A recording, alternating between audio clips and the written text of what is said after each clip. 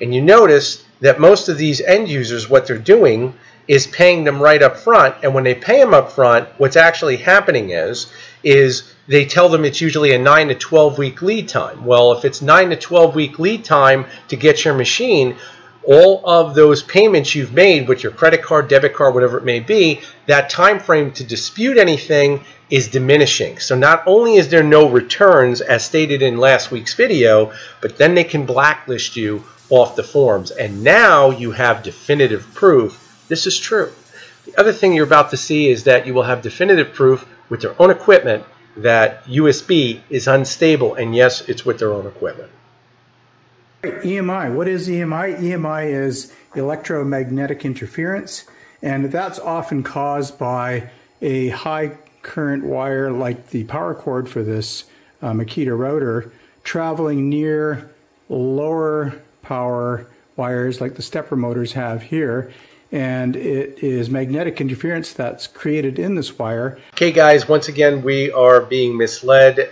What he's explaining is incorrect. EMI is energy, and basically it's energy that drives itself as electrical noise. When that electrical noise penetrates cables, and again you can see the explosion here direct from Lincoln Electric discussing EMI with a plasma system, which is regardless. CNC robotics is the same. It all works the same. The big thing to keep in mind is understanding what you're working with and understanding what sources you're getting your information from.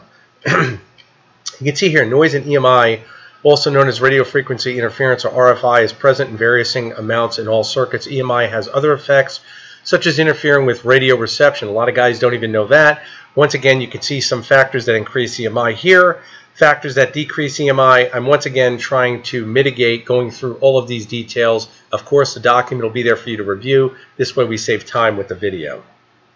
That can wreak havoc with signals to your stepper motors.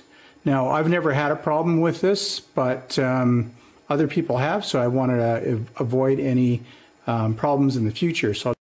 Okay, once again, you can see he's explaining, he's going by the past problems of others, and he's trying to mitigate a problem before it becomes one. Guys, let me tell you what, if it exists, it exists.